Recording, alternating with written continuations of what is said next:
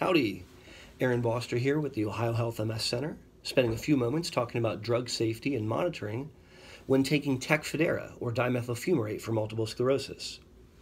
Before we take Tecfidera, it's important to check a total blood count, a CBC, with the differential, as well as liver enzymes.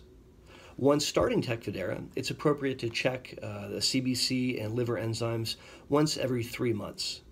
Following the differential of the blood count is important. That gives us the details of all the different types of white blood cells, because your clinician will want to track to make sure that your lymphocyte count doesn't drop too low. Other things to consider when taking Tecfidera include GI upset, which we can oftentimes see if we change the dosing of the pill, or facial flushing. Again, most notable if we don't eat before we take the drug, or if you change the time of the pill. This is Aaron Boster, once again, talking about drug safety and monitoring today as it relates to Tecfidera, or dimethyl fumarate. Have a good day.